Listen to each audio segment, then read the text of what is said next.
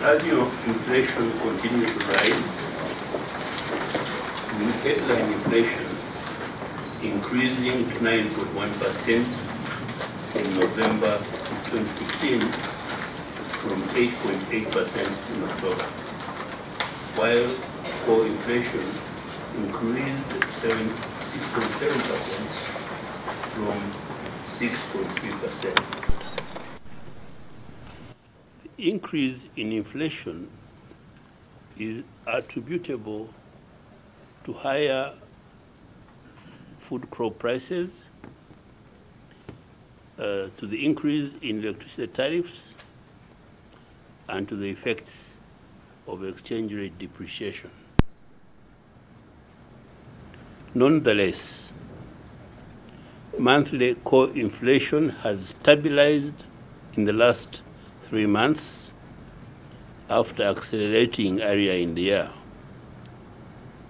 The upward impact of the exchange rate depreciation on monthly core inflation has been partly offset by much lower services inflation.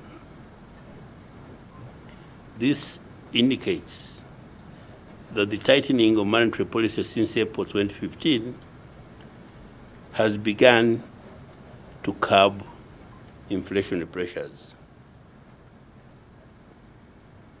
The projection for real economic growth for 2015-2016 financial year remains 5%.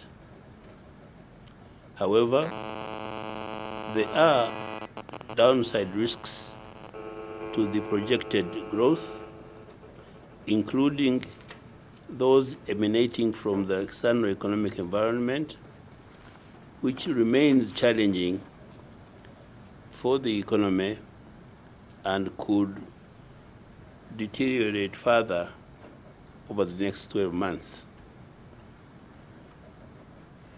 The major risk factors include slower growth in major emerging market economies, further decline in global commodity prices, as well as reduced access to external finance for developing countries due to heightened perception of risk and possible monetary policy tightening in the US. Consequently, our balance of payments in the short to medium term will remain vulnerable to these external shocks. The Bank of Uganda's current inflation forecast over a 12-month period is lower than the estimate that we communicated in October 2015. We forecast that annual core inflation will peak at around 10% in the third quarter of 2016 and then gradually decline toward the 5% target over the medium term.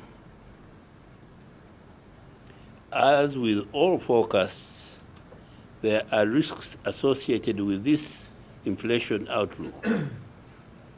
Future inflation could deviate from the forecast as a result of external shocks and or shocks to domestic food prices due to the current El Nino weather conditions.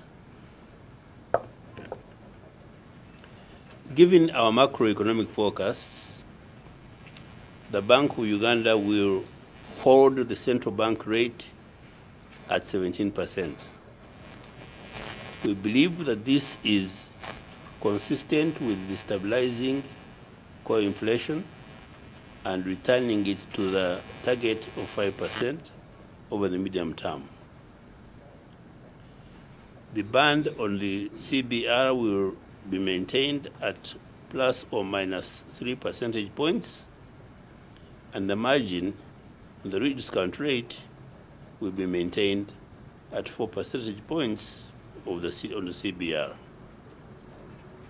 The rediscount rate and the bank rate will be maintained at 21% and 22% respectively.